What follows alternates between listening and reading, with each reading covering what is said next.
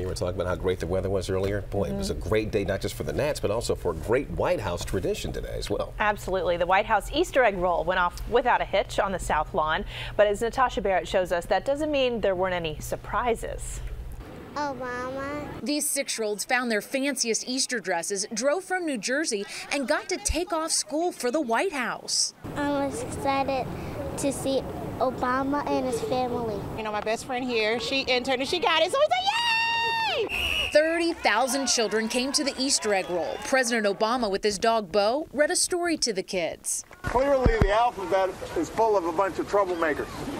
You see that? And on a holiday mostly known for candy, First Lady Michelle Obama stressed healthy eating habits. But overall, we want you guys to have a good time and keep moving and be healthy. And kids, eat your vegetables, okay? The egg roll took place in spite of warnings from the White House that budget battles could cancel it.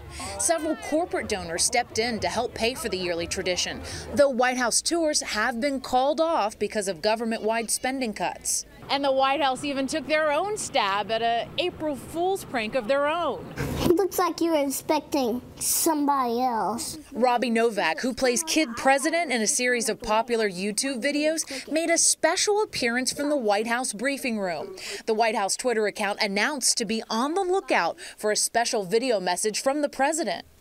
April Fools on audio. Natasha Barrett, ABC 7 News. I haven't seen him before. That's funny. That was a good one. All right.